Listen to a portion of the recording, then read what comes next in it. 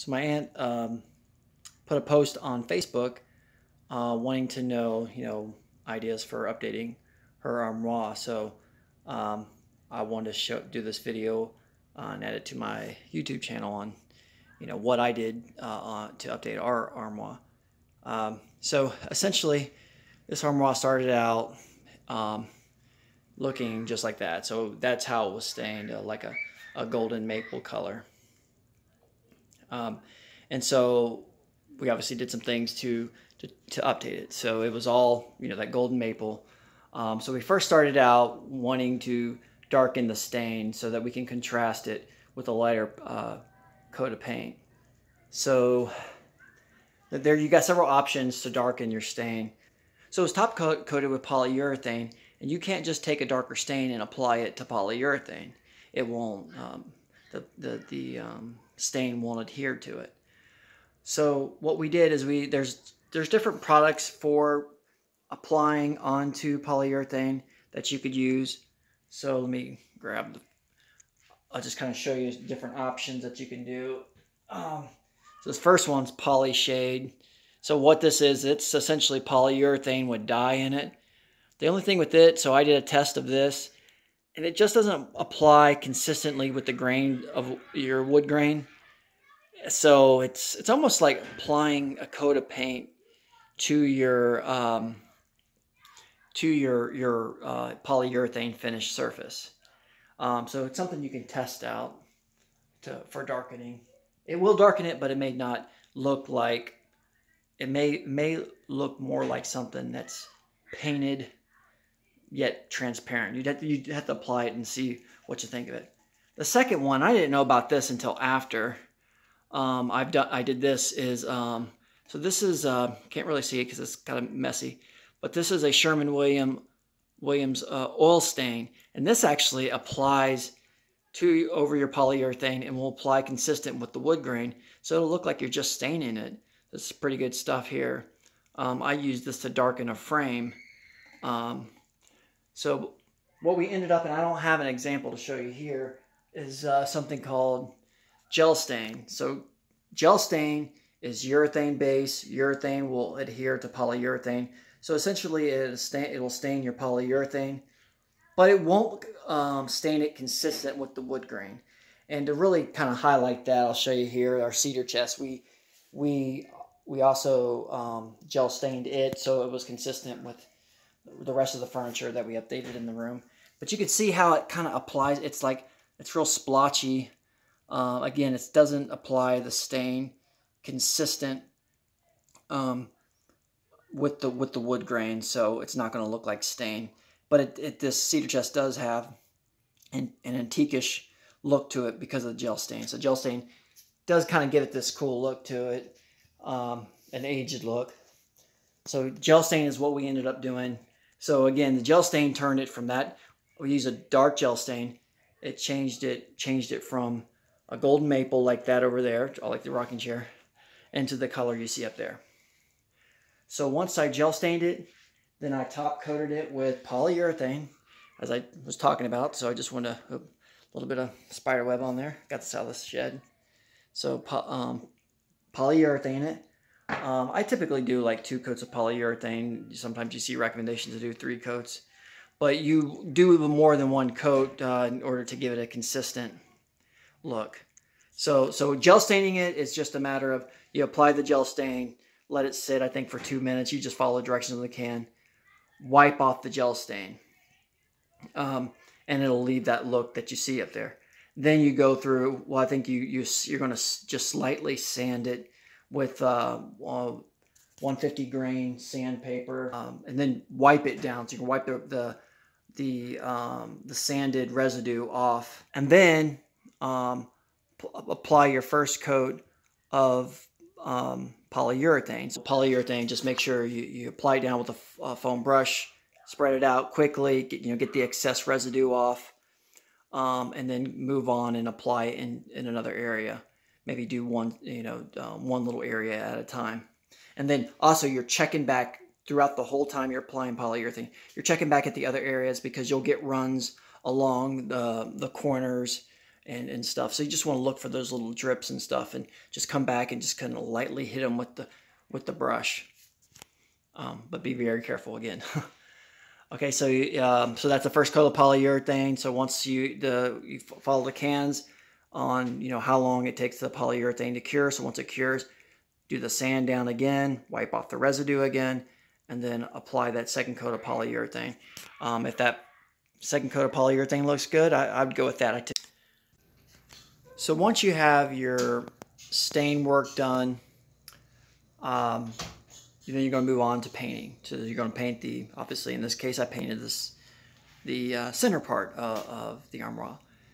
And so whenever you're going to paint it, first of all you're going to have to prime it. And so the key thing is when you're going into the phase of priming and painting, you have to consider, okay, am I going to spray it, or am I going to brush and roll it? So if you brush and roll it, you can use one of these little, well, this one's a little old, but one of these are very common in the home improvement stores.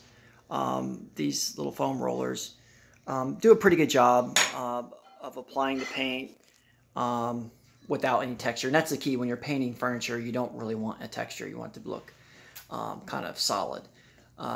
So the foam rollers do pretty good. You want to get a high-end paintbrush as well. But either way, whether you do the roller or the paintbrush, it's going to leave some texture.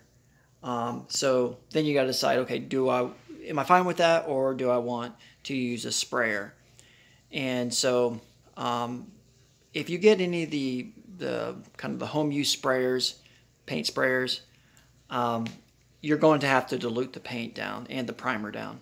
And I recommend, getting the sprayer, testing it out on scrap, cardboard, wood, whatever, to see if, to dilute it down, try to get that right blend, because you don't want it to sputter and it'll goop up on your surface and totally ruin any of the work that you've done. You'd have to kind of wash it all down and start all over again. So you don't want to do that. You want to definitely test your sprayer out and get that right consistency. Typically with my sprayer, it's probably about a 1 or 2% amount of water that I'm mixing in, just to lighten the solution up or thin it out enough to where I can use the sprayer. So yeah, again, you're going to start out with the primer. Before you prime, though, you will have to sand it down, especially for the maybe not so much if it's not top coated with polyurethane, but if it is top coated with polyurethane, you are going to want to sand it down and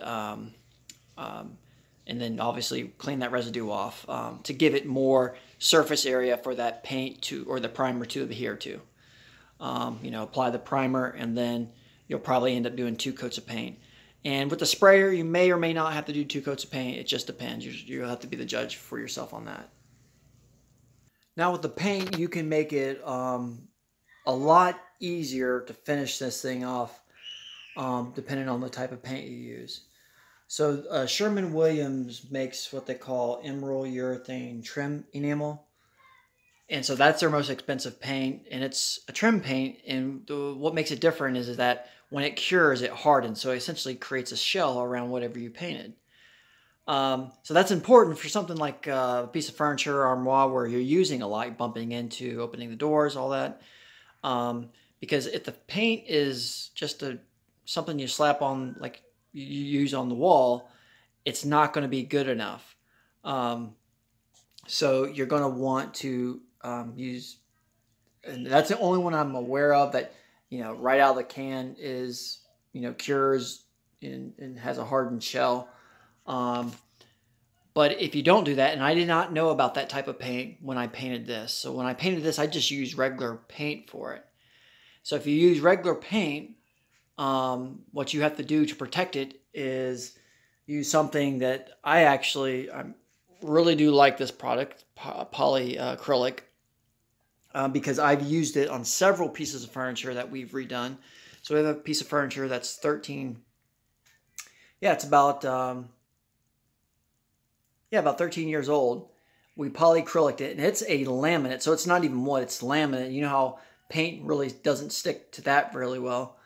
But we polyacrylic it, and it provided that protective shell. Essentially, it's like this hardened coat of plastic around your paint. So it's a shell.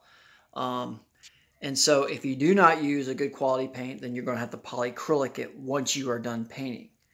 So with polyacrylic, you'll use a roller and a brush. And again, it's like you apply it. It's very wet when you apply it, very watery. So you'll want to spread it out real well. So yeah, you'll just apply it right onto the paint. You won't do anything to the paint to prep it. Other than, you know, if it's been a while, you probably want to wipe down the paint. But so you'll apply it on top of your painted surface. Once you're done, you will again have to sand it down just to scratch it up.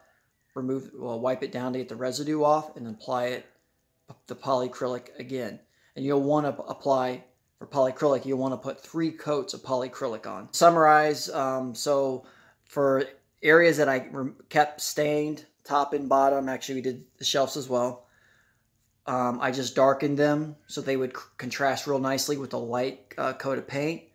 For the paint it probably 2 coats of paint. And then if you didn't use the Sherman Williams paint that I mentioned, then you're going to want to polyacrylic it 3 coats.